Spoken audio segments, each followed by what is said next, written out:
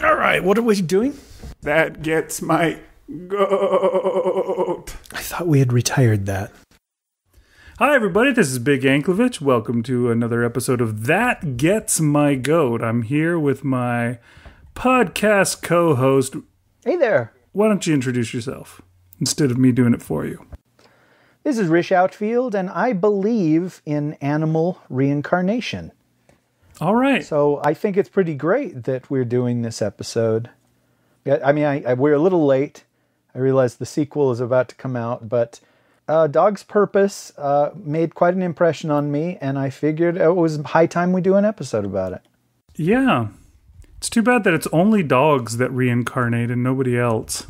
Oh, yeah, I found it really depressing when they hit that point home in the film. Didn't the raccoon express knowledge that it couldn't know, that it could only know if it was the same soul as the raccoon from the second incarnation of the dog? You know what's funny is one of the trailers when I went to watch the film we're actually reviewing today was for the sequel, A Dog's Journey or something? I believe. It was either A Dog's Journey, A Dog's Survivor, or A Dog's Motley Crue. It was an 80s band. Yeah, maybe it was Motley Crue. Ah, that's lovely. Yeah, I found that interesting. That, and I got a Christian movie, which I was texting you because there was no one else in the theater with me. So I was texting you during the trailers. Wait. And now, did somebody eventually show up, or was it you? Like me on prom night, was it you alone in the room? Somebody eventually showed up weirdly, they showed up like 10 to 15 minutes into the movie. They 3 dudes walked in. And I just thought, wow, you're awful late. Okay. But yeah, it was just me. When I bought my ticket, they had like the reserved seating, and she's like, all of them are open, so which one do you want? And I'm like, so like this one here that's like colored, that's the only other person in the theater? And she goes, no, that's you. You need to pick one of these seats. And I said, there's nobody else. So yeah, there wasn't a big crowd at my showing of Spider-Man Into the Spider-Verse. That's what it was called, right? I think we can just call it Into the Spider-Verse if you want, or Spider-Verse. What do you want? What do you think? Okay. Can we call it second verse, same as the first? Ooh, that's what they should call the sequel.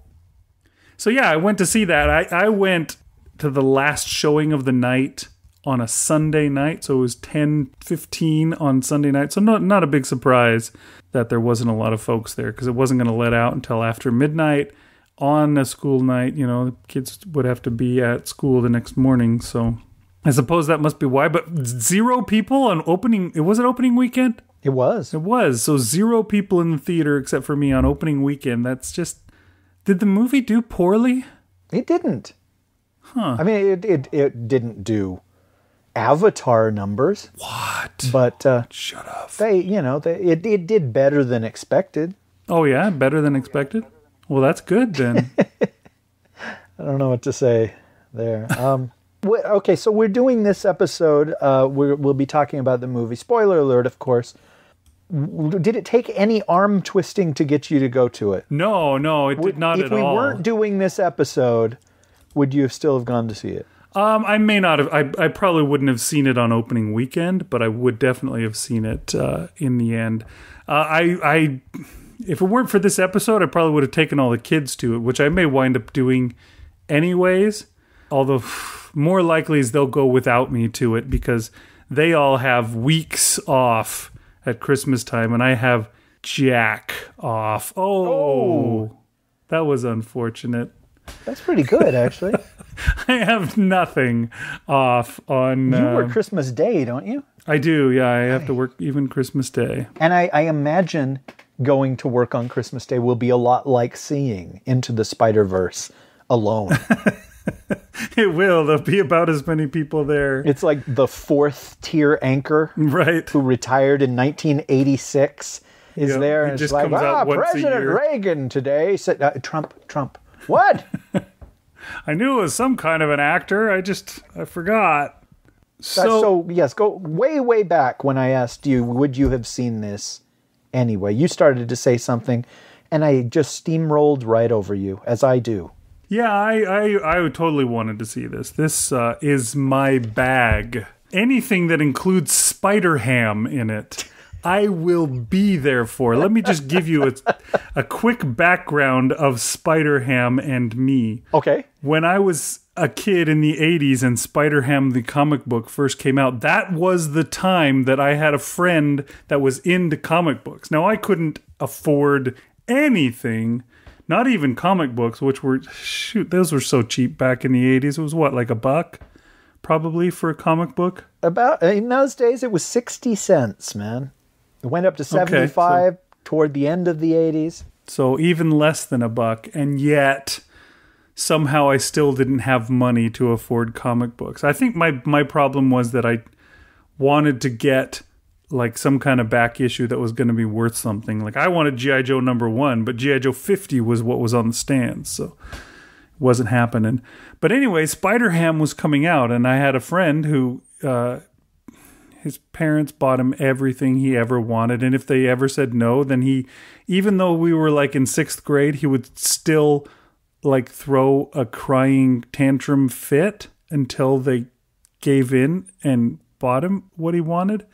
It was really embarrassing to be in the room when he would do that kind of stuff. But it prepared you for podcasting with me. There you go. But anyways, yeah, he had everything. Like, he had boxes. He probably had all the G.I. Joe comic books, including G.I. Joe #1 and #2 and all the ones that were valuable. But yeah, he bought all the Spider Ham comic books. And then he started doing a comic book himself, where it was supposed to be like Spider Ham, except for his was G.I. Mole, where all the G.I. Joes were moles. And then there was, this is a character that nobody knows, but there was this character from the 80s called Vigilante. And he came up with a new version of that, which was Vigilantler. And he was a deer that was the Vigilante. And there was a guest appearance of Vigilantler in G.I. Mole. So, anyways, I knew Spider-Ham from way back when. Did you ever get Spider-Ham comic books when you were... I mean, you liked Spider-Man and you liked comic books. Did you dig on Spider-Ham? No, I never bought a single Spider-Ham comic. I was aware of it. I'd see it at the newsstand. I leafed through them a couple of times. But I didn't... I had to pay for comics myself. I mean... Very few people had their parents buy them comic books, but I couldn't afford to buy everything that I wanted to. Right. And so usually, I would go to the 7-Eleven and you'd look on the rack, the spinner rack, and I could get one. And maybe when I got a little older, I could buy two, but I never wanted Spider-Ham as much as I wanted the Spider-Man comic book. But I was excited when Spider-Ham showed up in the second trailer. And yeah, that helped cement my desire to see the movie. But what really cemented my desire was a lot of times when a studio knows that a movie is bad, they hold it back from reviewers. They won't let the journalists see the movie in advance. They'll, for the terrible movies, they'll make them go to it, on opening day if they want to do a review in their newspaper or blog or whatever. Right. But if a studio is really, really confident in their movie, they will hold press screenings like 3 weeks before the movie comes out. And they certainly did that with Into the Spider-Verse. Yeah, it was like almost a month before the movie was coming out. They lifted the embargo on reviews because Sony was so pleased with the final product of this movie. And we started seeing the reviews tumble in a few at a time, and they were all positive. Yeah, it wasn't until I think the day before the movie came out or so that there was a single negative review, and it took it from 100% down to 99%. But I'm pretty sure did you know they did a now- commercial that referenced that fact? No, wait, tell me about that. They had a commercial where it says, Into the Spider-Verse, which has a 99 on Rotten Tomatoes. And then, I guess, they grabbed lines out of the film, and I don't remember when Gwen Stacy says this, but she says, like, shouldn't it be 100? And then somebody else says, like, oh, yeah, it's fine, or something like that. And then they showed that shot from the beginning where the old Spider-Man is sitting in the bathtub crying while the shower sprays down on him. Because, obviously it's not fine that he doesn't have 100 anymore. It's too sad. Oh, that's funny. But, 99 is okay. You're not going to please everybody. And it's possible that there is a reviewer out there that said, I'm going to be the sole voice of dissent because it will get my review 100 times more clicks than another positive review would. That's possible. And we've talked about Rotten Tomatoes before of who decides what is a positive review and what is a negative review. And it's a lot of times you judge whether this guy thought that the movie was good or not so good. I mean, if they don't say it was great, you're like, well, he mentioned these 3 things he didn't like, and he mentioned these 4 things that he did. Okay, more things he liked. I'm going to say it's a positive, so I don't know. But we have reached the era where people will put the Rotten Tomatoes score or certified fresh on the front of the DVD or, in the ad campaign, which just shows, how powerful that website has become. It has changed the way people view movies. I've heard there are lots of people that, they check to see what it gets on Rotten Tomatoes before they go to it. And I remember being a kid and my mom and dad would read the review in the newspaper before they would decide whether to go to it or to take us to it or not. And so, that sort of thing. There have always been people that do that. Yeah, I guess. I find it kind of useful because I was always someone that just watched the commercials and then we're like, oh, that looks funny. So I'd go and see it and I'd be like, oh, damn it. Why did I go and see Bill and Ted's Bogus Journey? It was the worst. It ruined my memories of the real Bill and Ted. And now I've seen Station's butt, his most excellent butt. So it's nice to have something like Rotten Tomatoes that I can look at and go, oh, 97, huh? Do you know that Haley Steinfeld that's in Bumblebee is also the voice of Gwen Stacy? I did know that, but... It's kind of weird, huh? If it makes this episode better, no, I had no idea. That's interesting. It's like this happens fairly often with animated movies for some reason. They tend to open right at the same time as something else that's also got that person in it.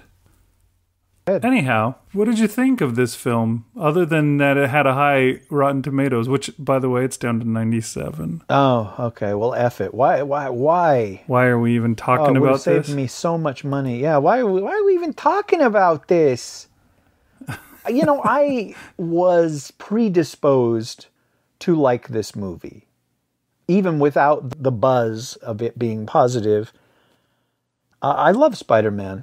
And I've seen all the previous Spider-Mans, in the theater with bells on. And I managed... Annoying everybody around you with the jingle of the bells.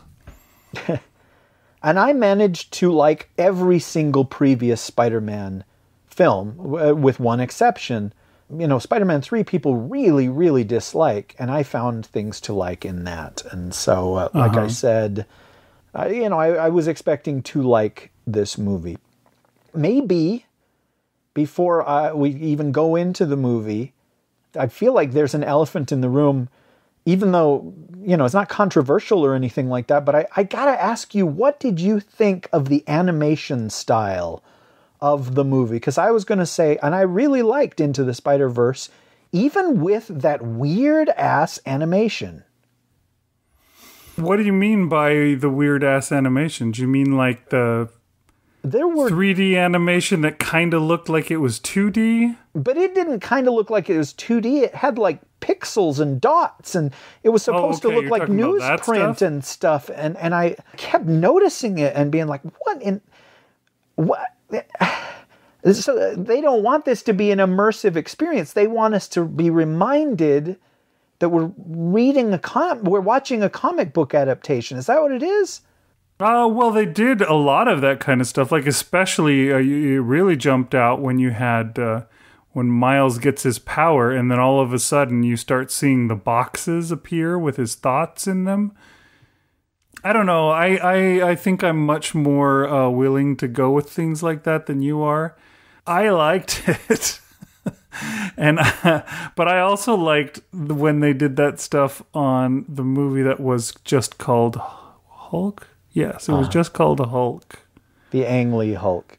The Ang Lee Hulk movie, where they had all of this stuff going on in little boxes all over. They had split screens in 3 and 4 ways, and they were showing you the action from various angles at once and stuff like that. And I remember thinking, wow, this is really cool.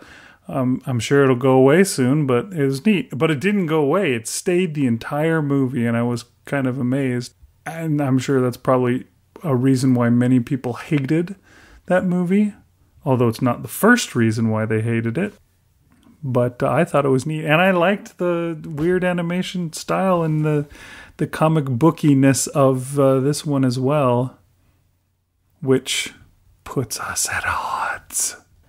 It makes me feel old. It's just an aspect where I was like, wait, that's strange. And and like Ang Lee's Hulk, they kept doing it. You know, reminding us that it's a story or whatever is one thing. Like when they'd have the characters tell their origin and you'd see like the same images and you'd go like rewind the tape and stuff like that. I thought was really cool, but every once in a while the animation was just so strange that it would take me out of the narrative and remind me that we're seeing something that I had frankly not seen before. I just found that unique, but I couldn't tell why they were doing it. Yeah, I think it was just this is a comic book. It comes from a comic book, so we're going to go with the comic book thing. And yeah, I like that Ang Lee movie. I think that, they were doing the same thing, and I liked the idea. And, they still did it the whole way through, but I stopped really paying attention to it. You notice it at first. Oh yeah, look at that. And then you just kind of stop noticing it and just get into the story. I don't know, maybe that was a problem for you and you weren't able to stop noticing it, and so you couldn't stay in the story.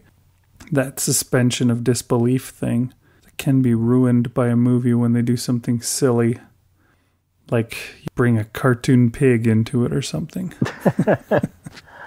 I saw it with an audience and people were really into it and enjoying it, and you saw it alone, and I wonder if that makes the experience different. Seeing something at home by yourself or seeing something with a crowd are two different things. And a lot of times with comedies, the laughter becomes infectious. You're around a lot of people that are really having a good time, and you start to have a good time. And I don't know if there's a very minor, like, psychic explanation for that, but that's what I've experienced. Yeah, I think it is an infectious thing, especially with comedy. So I probably didn't get the full experience that you got because of the fact that nobody else showed up. I guess I should have sent out more invitations. Yeah, it was kind of like watching it in my front room with a much bigger screen. But what did you think of the origin story at the very start, where he's like, yeah, let's go over this one last time. He's like, I did this, and they show all the scenes, and it's animated versions of the movies that Sony put out. So you see him on the front of the train doing his webs and stopping the train, and you see him kissing upside down in the rain, and you see him doing that stupid dance thing where he's walking along trying to be cool from Spider-Man 3. He's like, I even did this. But let's not talk about that. that. I'm not proud of it either, or whatever. That was the Spider-Man that we were seeing. Now, I'm way less familiar with Spider-Man than you are. Well, are you? I mean, you've seen all of the films. And there's probably a movie that you've seen more than once. But I haven't read the comic books, which you've read tons of comic books. And this story is, based on a comic book idea, a comic book event or whatever. And Miles Morales, his origin is similar to this, right? Like the real Spider-Man dies and he has to take over for him, right? Right. Yeah, Miles Morales came about after a story in which Peter Parker is killed, and Miles is inspired by the sacrifice of Spider-Man and decides to take on the mantle himself after being bitten by a spider that I believe Norman Osborn had genetically engineered to try and replicate what happened to Peter. But all of that stuff is, Ultimate Universe, a different universe than the stories that I read. Right. And the Spider-Verse crossover event was really, really recent, where a bunch of parallel universe versions of Spider-Man came into our universe.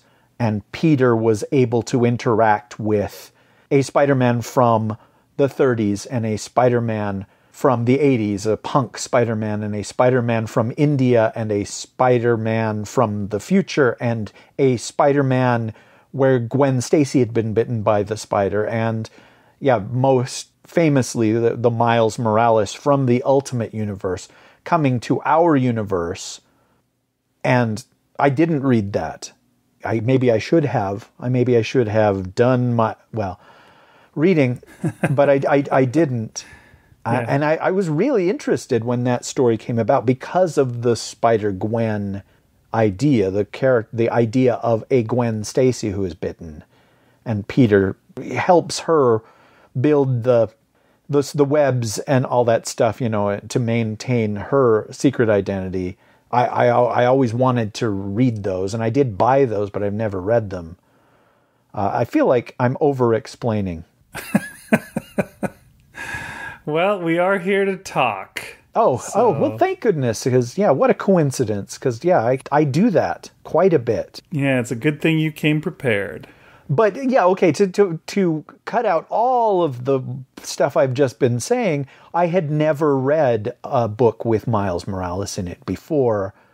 I was not very familiar with him. He's a fairly recent character invented during the Obama administration, because Barack Obama was a fan of Spider-Man, and they took a little bit of inspiration with that. And if you look at the way that Miles was drawn when he was first created, he was sort of influenced by Barack Obama, but also by Donald Glover, who had made it known that he wanted to be Spider-Man, and who had, in an episode of Community, wore Spider-Man pajamas. Okay. Anyhow, everybody was calling for him to play Spider-Man at, I guess, when they were rebooting him again. The first time when it looked like they weren't going to be doing any more Tobey Maguire movies, and they said we're going to redo Spider-Man, people were saying, well, hey, let's let Donald audition. That's something that he really wants to do, and it's time. So I think they took a little bit of the media attention from that, and the media attention of a president of the United States name-checking Spider-Man, and created this character.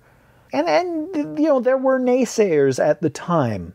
People that said that it was a stunt, or that it was, fill in the blank of however you want to be negative about it.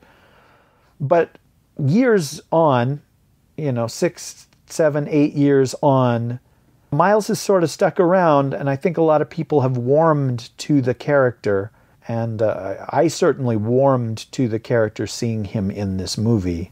Right, yeah, he was a good character in the movie. Did Miles Morales always have, maybe I shouldn't be asking you this because you've just admitted that you don't know all that much, but did he always have this invisibility power and this shocking power on top of all the Spider-Man stuff? Yeah, you can predict that I'm going to say I don't know. Okay. But he does have it in the comics, those two abilities that are beyond what Peter Parker has. And I think that they've explained that his strength and spider sense are weaker than Peter's. But yeah, there was an action figure of Miles Morales, and it came with a lightning attachment. And I remember seeing that and thinking, what? Because it was the same lightning attachment that came with Storm and came with Thor. And I was just like, but okay, Storm can make lightning and Thor can make lightning. What is this? But now I know. Yep, apparently so. Yeah, I was confused with that when that first came up. I'm like, what the hell? Why is he turning invisible? Did he also get cosmic rays and become one of the Fantastic Four while he was at it?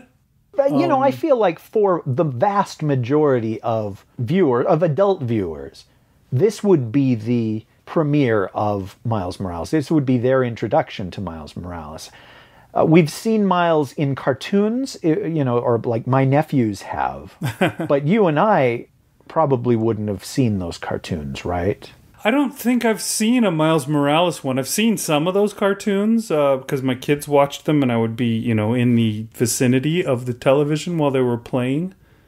I've seen some of the Ultimate Spider-Man cartoons in which Spider-Man has become Deadpool and talks to the audience all the time.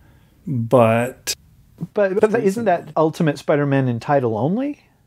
Yeah, it's not Ultimate. Well, there are some things, like, for example, at the start of this film, we had Spider-Man fighting the Green Goblin. Okay. But the Green Goblin was the Green Goblin in name only. He was fighting Fin Fang Foom or something. It was this gigantic Fin Fang Foom Hulk.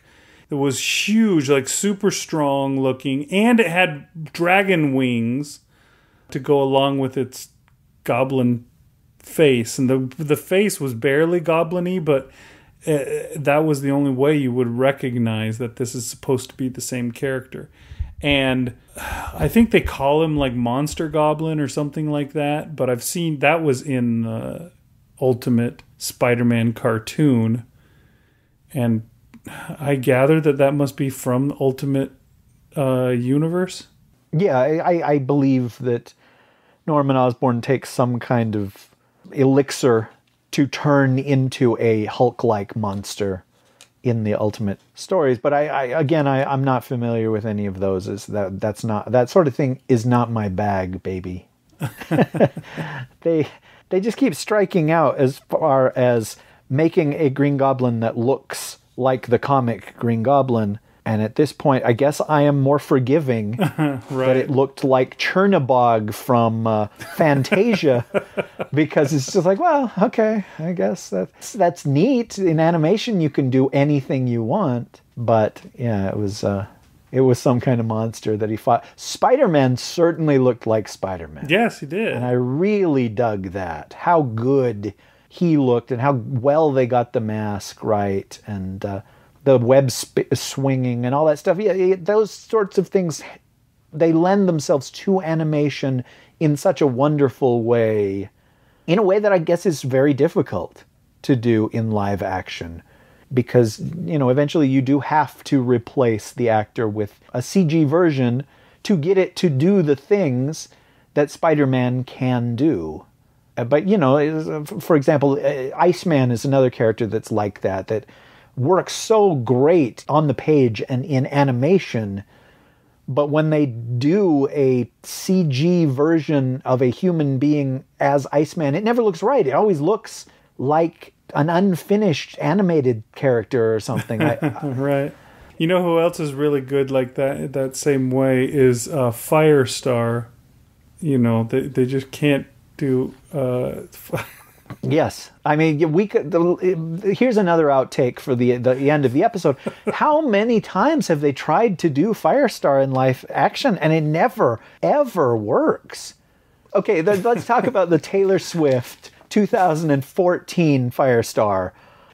There were times when I couldn't even... Spider-Man and his amazing friends. Okay, back. Outtake over? Sure.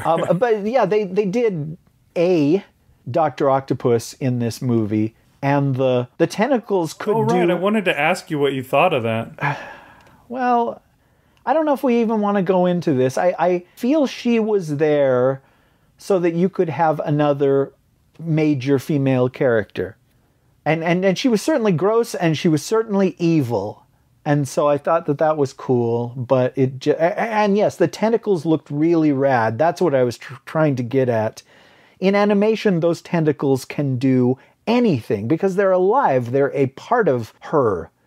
But in a live action film, it would be so much more challenging to do, the tentacles. And when they did them in Spider-Man 2, a lot of the times they were really there, and they were sort of puppet things, or marionette type things. And I can't even imagine how difficult that was to pull off in a realistic way.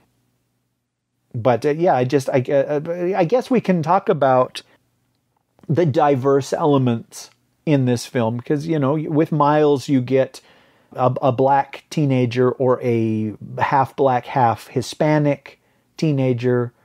And you get the girl version of Spider-Man, and Prowler turned out to be black, and Tombstone has always been black, although you wouldn't know it from his skin color. You get a Hispanic Scorpion. I feel like I'm missing at least one more. Oh, you get the Japanese girl. She's got an interesting name. Is it Penny Parker?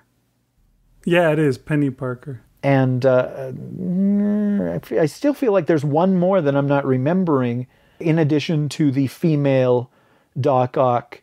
It's just sort of a United Colors of Benetton movie where let's get as diverse a cast as we can so that everybody has representation in the movie. And it may sound like I'm being super critical when I'm saying this, but I feel like this movie, it worked.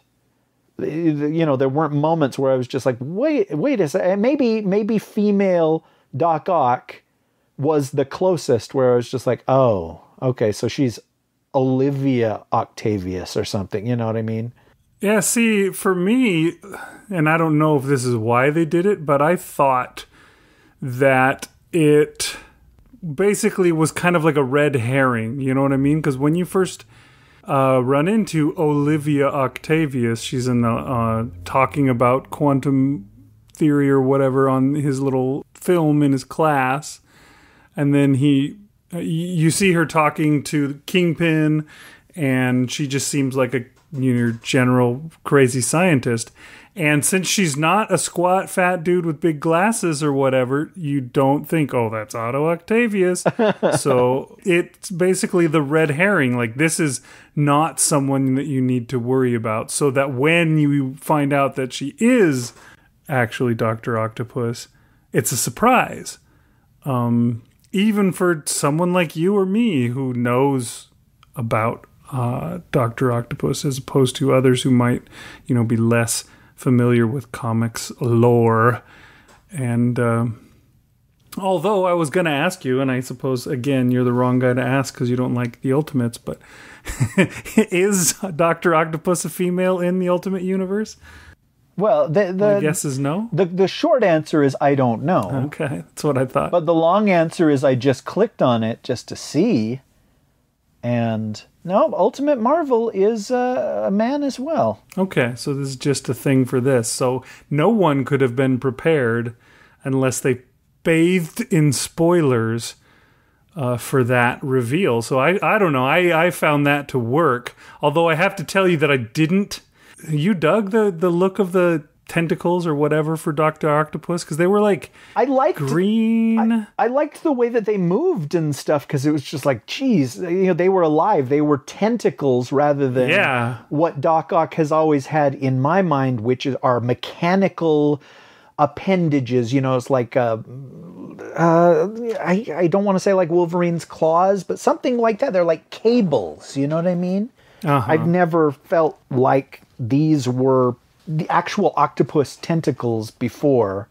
And with Olivia Octavius, I wouldn't have been surprised if they had revealed that they were actually a part of her and she was an alien that had tentacles, Yeah, that's the way I felt. They kind of felt like gross things, which I guess, that's just me being too stuck in what I know to be open to interpretations, which is a dumb way to go into a movie like Into the Spider-Verse, where obviously you're going to be getting different interpretations of the story that because that's the whole point. The whole movie is about other universes and their Spider-Man coming out, so of course we're going to see other unusual stuff. Anyways, I don't know. It's funny how that happens. You go to a movie that's based on something that is already a known quantity, and there's going to be things that you see and go, that wasn't as good as whatever, the comic book or the movie from 2004 or whatever. Mm-hmm. I mean, I guess it is what it is. Everybody's going to go and see a Star Wars movie and expect Star Wars to be like the Star Wars that they like. And then it's going to be different. And you're going to be like, oh, that wasn't the Star Wars that I like, so I don't like it.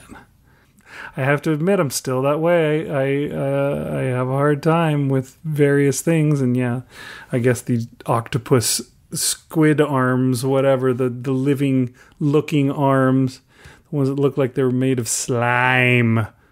They did. Yeah, I don't know why, but they bugged me, I have to admit. Oh, okay. Well, that's cool. I guess I was just trying to make comparisons of things that work in animation that don't work as well in live action. But I feel like we've left that part of the discussion far, far, far behind us. Okay. But going back to, yes, I've loved Spider-Man my whole life, and I felt like this depiction of Peter Parker was great. Uh-huh. He was ne'er-do-well, which is the Peter that I love. And they showed him, and again, if somebody feels that this character is sacred to them, I could see the overweight, schlubby Peter Parker as offensive to somebody that, is like, it is sacred. This is character assassination, Peter Parker. But to me, his heart was in the right place, and this was a Spider-Man who life had just beaten down so much. And nobody's been beaten down in comic books as much as Spider-Man. But that's what makes him Spider-Man, is that he just keeps getting back up. And life always craps on Spider-Man, and yet he still tries to do the right thing and tries to remember his uncle's words and tries to be a hero. And that's one of the reasons that I love him, and that he is sacred to me, that he means so much to me. And I feel like this depiction of him got that aspect of the character just right. And got the look of the character just right. And that at the end, because Miles just couldn't hack it as a Spider-Man, Peter was willing to stay behind and lose his world or die. No, at this point, I think they had said, you won't survive outside of your universe. Yep. He was willing to die to help the others get back. And it's like, that is Spider-Man. That is who Spider-Man is. And so, despite any cosmetic differences, this was the character that I recognized. And I really, really responded to that part of it. But he wasn't the main character of the movie. That was Miles. And in many ways, this was my introduction to Miles as well. And I just loved that character. I thought that he was very likable and relatable and well-rounded, and he had depth to him. And I will be happy to continue to see stories about this character. Despite whether his creation was to check a couple of boxes or a publicity stunt, regardless of his actual real-life origin, this character spoke to me, and I dug it. Yeah, it's interesting how that sometimes happens. I watched a YouTube video where they talked about spin-off characters. For example? Like all of these characters that you see in this movie are spin-off characters. Spider-Man Noir and Spider-Ham and Spider... Spider... What is the robot called? It's like SP//DR or something. Yeah, my cousin and I call that character Spider after the Megamind trailer, but I don't know that it is pronounceable. But yeah, those ones are spin-off characters. Or you have Bat Girl and Bat Woman, She-Hulk, Supergirl, Superboy, Super Dog, Super Horse, Super Cats. What about Beppo the Super Monkey? Does he count? Yes, Beppo the Super Monkey. Oh, okay. There's Batman, Batwoman, Man-Bat, Bat-Rock the Leaper. Anyways, yeah, all of those kind of characters are the spin-off characters. And yeah, basically most times that a character like this comes into existence, it is with less than awesome motivations. You know, like She-Hulk, for example. The time that they came up with She-Hulk, they had the Hulk, and the Hulk was a TV show. And the reason they created She-Hulk is because they were afraid that the people that were making the TV show, the Hulk, would just make a She-Hulk. And then they would own the rights because they created this character. And so it would be theirs to do with as they will. And so they said, oh my gosh, we need to make a She-Hulk before they do because we need to have the rights as our own. You know, that's basically the entire reason why they made that. And yet they put enough effort into it and they put enough heart into it that the She-Hulk became an interesting character. People like her, and she's, you know, a worthy addition to the Marvel Universe and has stuck around for, 40 years? I don't know how long it's been, since the 70s. Yeah, I would say 40 years. She-Hulk might have been 1980, but let's say 40 just for fun. Okay, it's close enough. So yeah, I mean, that's often what happens, but all that really matters is if you put enough into it. And I suppose there's probably a bunch of spin-off characters that are out there that have just kind of gone away, you know, because nobody cared about them. You know, they didn't put enough into them to make them interesting. And they just said, well, that was an experiment that didn't work. And they stopped using that character. I guess that's the difference. You know, Miles Morales is the spin-off that, you know, they put enough into it that people are interested in him and that they want to hear more about his story. They make a movie of him and so forth. Okay, well, what were your thoughts on Miles before you saw the movie and then now? I was pretty unaware of Miles really before the movie. I mean, I'd heard of him. I knew that there was a Spider-Man out there, a Miles Morales Spider-Man. But yeah, I really didn't know much about him. So I guess my thoughts about him were whatever. But yeah, since watching the movie, I really enjoyed it. I thought he was a really interesting character, and he was fun. And I'd go watch Spider-Verse 2, second verse same as the first, a little bit louder and a little bit worse. I'd watch it. I was gonna say that when this movie came to an end, I don't know how much they spent on this thing. Do you have any idea what the budget for it was? A short answer, I don't know. Long answer, I've got it right here. Yeah? 90 million they spent on it. What was I'm assuming you've also got this right there. How much did it make this opening weekend? At the time of this recording, it's made 56. Okay. So it's definitely going to make its budget back. I don't know. I was just thinking, I don't know how expensive animated film like this is. But gosh, they should make more of them. I mean, there's so many comic book stories that you could tell. And they don't always have to be live action.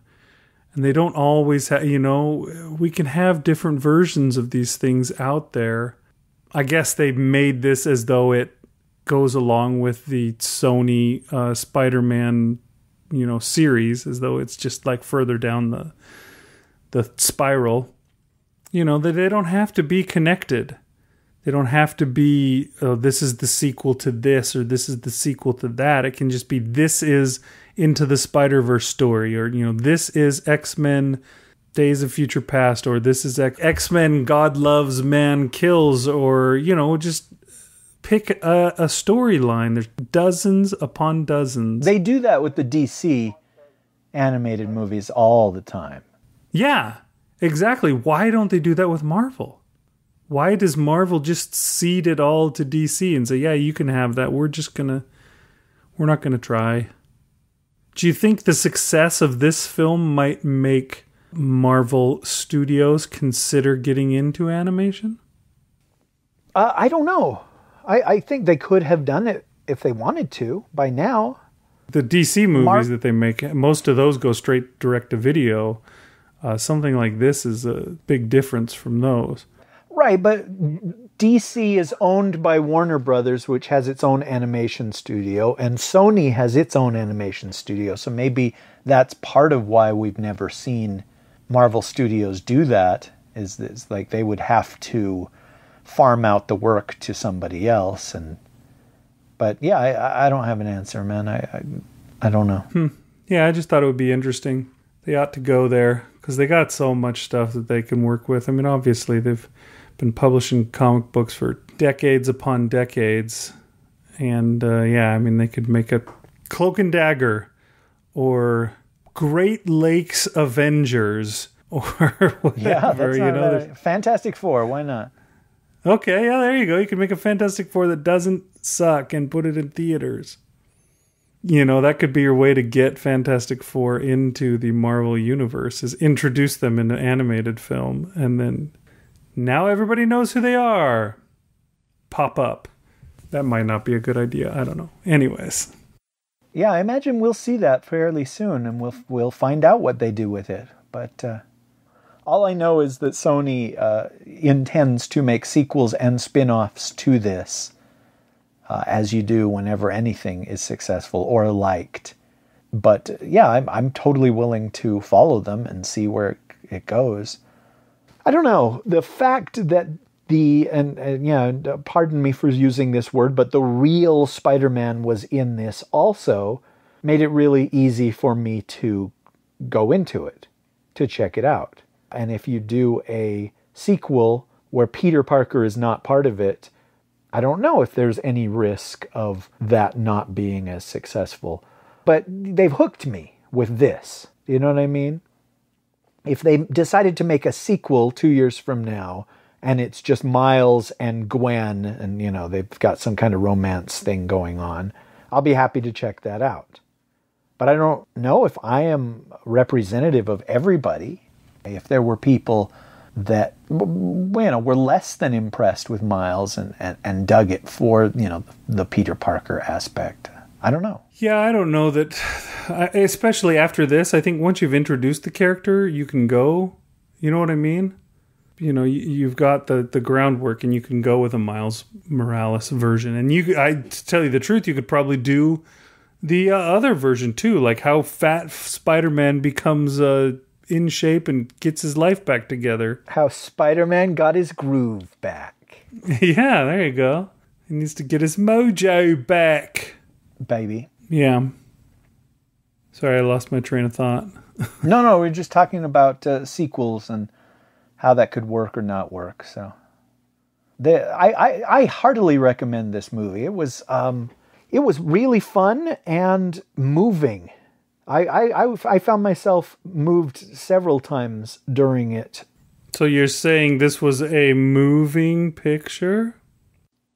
Yes, for the octogenarians in the audience that might get that joke, that's exactly what I'm saying. I'm sorry, everybody. In this day and age, you can get some crass aspects to movies. And then, yeah, there is the special interest aspect of movie making now that it seems like we deal with a lot. And it probably wouldn't have taken a lot for me to be pushed away by this. But I feel like they humanized all of these characters. You didn't get a token fill in the blank that did everything perfect because they didn't want to offend that segment of the audience. Do you know what I'm saying? And I hope I'm not being offensive when I say this, but a lot of times when you get some kind of ethnicity or religion or something that is depicted in a movie, they're afraid. They don't want to alienate this portion of the audience. And so this character is flawless. This character is there as like the perfect representation of blank. And a lot of times it's just like, well, why was that even there then? That's not interesting. What the crap? That wasn't even a character. That was a cipher or something. That was a political statement being made, having that character in there. You know what I'm saying? And I didn't feel that throughout this movie with the characters. You know what I mean? It's just like Prowler was Miles's uncle, and he was multifaceted, and he was good and bad. And, that's what people are, despite their skin color or the shape of their eyes or the God they believe in or who they sleep with. You know what I'm saying? It's like people are people. So why should it be? No. Anyhow, I liked that aspect of the movie. I feel like they got that. They nailed that. And especially in the Miles persona, in that character, it's just like they made me a fan of Miles Morales, the very end of 2018. Yeah, that's definitely the case. They made all the characters have depth. They were well-rounded. There was something to them. They had struggles that they had to overcome, which makes it a much more interesting movie. That's something I think that sometimes people forget when they're trying to help diversify things. Well, right. I mean, you complain all the time, and maybe I shouldn't signal you out. People complain all the time that Rey in the Star Wars sequels is a perfect character, that she sprung fully formed from the side of Zeus. Where is the weakness, and where is the frailty, and where is the humanity in that character? And Spider-Gwen could easily have been the worst representation of that mentality, where it's like, well, it's a girl Spider-Man, so she has to be smarter and faster and better than the man. But I liked the character of the female Spider-Man. I think, did they call her Spider-Woman in this, or what did they call her? Yeah, she did call herself Spider-Woman. They didn't call her Ghost Spider, right? Spider-Gwen. And they didn't call her Spider-Gwen. Okay. Yeah, it would have been so easy to have her just be faster and snarkier and eye-rollingly irritating, and not a character at all, but some kind of statement so that somebody in the audience could go, yeah! And that's not interesting. That's not something you can put your heart into, is a yeah character. That's a political statement. And so, this Spider-Gwen was unable to get close to people because she had lost people, I'm assuming because of mistakes that she had made or not being good enough and all that. And again, you care about somebody that has a way to go, that has to grow and change and learn, that's not already there. And so, yeah, once again, kudos that they pulled that off. Yeah, I think this movie deserves its high rating on the tomatometer. Or is it tomato meter? It's got to be tomatometer, right? I'll tell you what, whichever you say it is, that's how I will say it from now on, because all right, you're cool. We're going to call it the tomatometer. All right, I'm not cool anymore. All right, I think we've probably said our piece and we're winding down here. So let's just let's end it before it devolves into something not worth listening to anymore, if it ever was. I hope I wasn't too political there. No, I think you did fine. But I just felt like maybe we could touch on that when it works. But when it doesn't work, I'm worried about touching on it. Right. Because of the people that don't look at the context in which you say something. I guess we've had this conversation on the air before. Probably. And maybe we don't need to have it again. But it's just, when it's done well, I want to laud it. I want to point a light on it and say, hey, this is how it's done, people. It didn't matter blank. This was a person first and foremost. Yep. That's, I think, the most important thing, because people are people. So, thanks for listening, everybody. And have a good time until we come back. I was going to say a good week, but that's way optimistic. Too optimistic. Yes, make no promises there, sir. But thank you to the people that listened all the way through the episode. And hopefully you will be back the next time we get together. We'll see you again soon, folks. See ya. Bye-bye. Goodbye, spider friends. That Gets My Goat, or whatever this is ultimately called, is produced under a Creative Commons Attribution Non-Commercial No Derivative license. Very sad.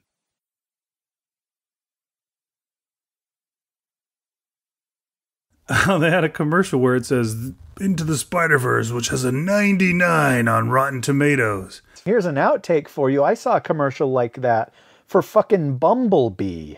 And it said 97 on Rotten Tomatoes. And if I had been drinking anything, we would have got a great spit take. Because I cannot imagine a Transformers movie ever getting even a 60, let alone high 90s.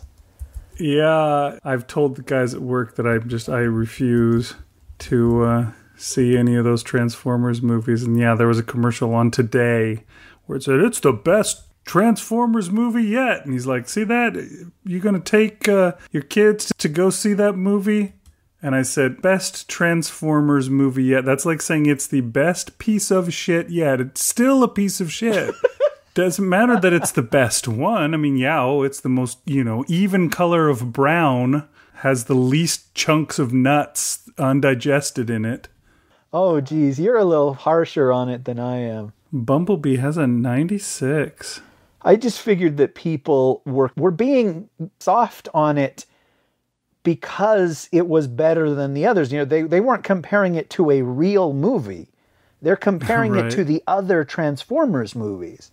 And of course you're going to give it thumbs up if you're comparing it to the other Transformers movies, which are, as you said, giant hunks of human waste. That's exactly what I'm talking about. But I don't know that. I just thought it would be nice to have an outtake in this episode. All right, so we get back to it. Yes. I pressed the button.